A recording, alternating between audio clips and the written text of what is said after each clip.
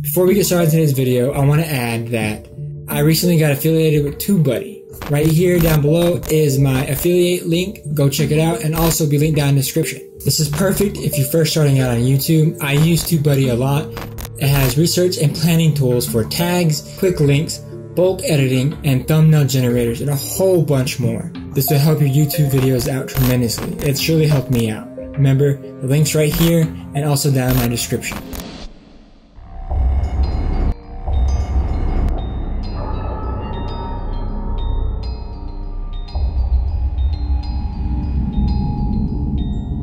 Welcome back to my channel, and if you're new, what's up? So, the past few weeks, my sleep paralysis has come back. And normally when my sleep paralysis comes, it's because I've lost control. I plan everything in my life, and if one plan goes wrong, another plan happens. And it seems that I've lost all of it. As of right now, I've gone through 6 video ideas that I wanted to do. And I've tried to film some of them today, and none of that worked out. It was either the script not fitting together with the information, or the way I worded it right didn't work out the way it was, and I couldn't find the right clips to make it fit together.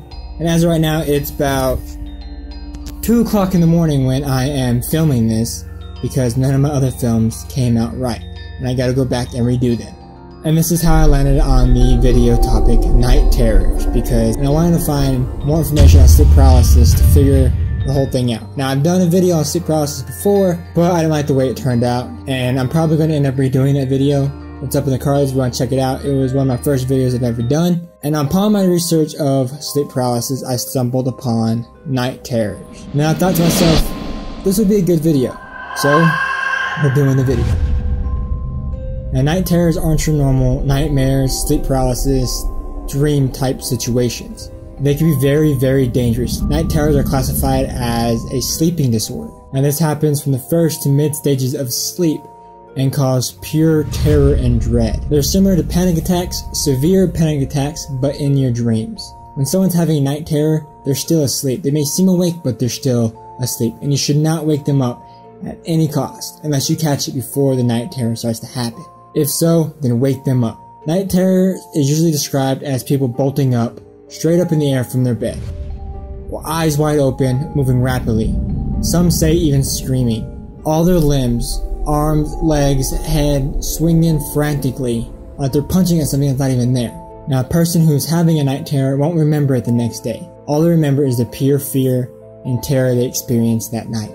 This is why some people record themselves sleeping at night, trying to figure out what happened, why they woke up in some certain places, because it can cause sleepwalking. Alright, hey guys, it is currently 11:47 p.m. right now. I'm setting up the camera to see if Randy's sleepwalking, because I think he is. Just gonna leave the camera running to find out.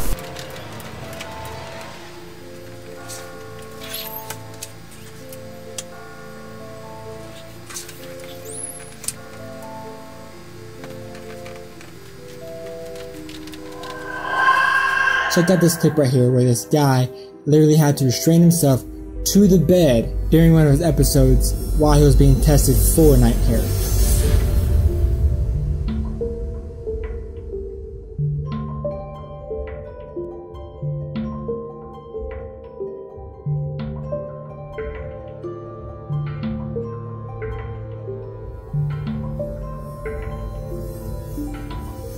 Kids also suffer from night terrors. Normally it's about the ages from 3 to 12. Now when they get to the age of their adolescent years, that's when they grow out of it. This would be the most terrifying thing as a parent to experience your child going through a night terror. Not be able to do anything about it. Just sitting there and watching them go through it, trying to give them comfort while they're in sheer terror. I mean, holding a child in your arms, trying to comfort them and calm them down, but it's not working because they're still asleep and they're not conscious of what's really going on around them, just knowing that they're going through a terrible experience in their dreams.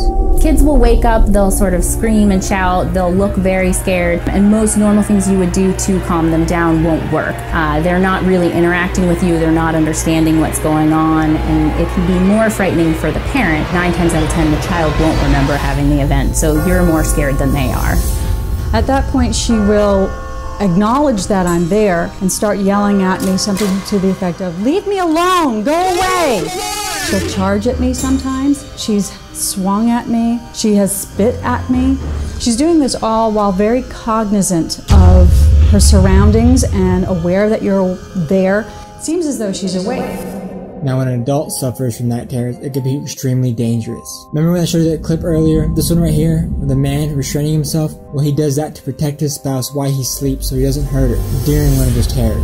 Some experienced sleepwalking. This man right here is stabbing his bed with a knife that he believes he has in his hand during one of his night terrors. In this home video, a Japanese man makes the ritual moves of a samurai warrior, stabbing his imaginary opponent. All this time, the man is sound asleep.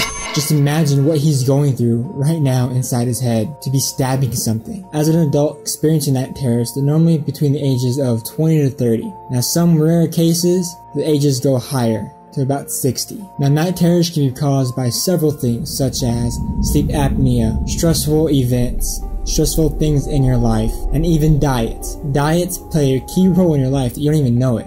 Now, there are treatments for night terrors, but for children, there's not really a treatment for them because they grow out of them, so they're normally told that to comfort your child and tell them that they'll grow out of it, don't worry about it. Now, try and imagine telling that to your kid every night before they go to bed. Now, as an adult, psychotherapy and counseling helps with night terrors, and if that don't help, they have medication for it, such as diazepam and antidepressants. I wonder if CBD oils will help out. Let me know down in the comments if CBD oils can help out with night terrors. And probably in sleep paralysis, that will help me out truly if you know anything about that. Now, this is just the basis of night terrors. I plan on going in more depth and more research in a later on video, and to see if anybody remembers what they experienced during a night terror, so they can share that information with us. But that's all I got for you today for this creepy video. Don't forget to click the subscribe button down below along with the bell notifications to know when I'm posting videos. Also, click that like button to let me know if you like this video and I can do more about it. Till next video, peace guys.